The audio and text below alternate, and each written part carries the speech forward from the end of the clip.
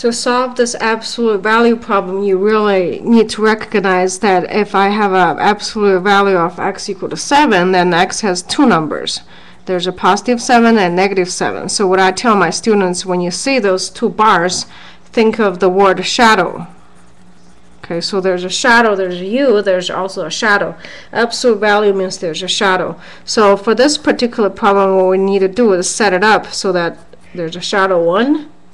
Okay, and then there's a shadow 2. You gotta have this one. It's either this or this, but you have to have two of them.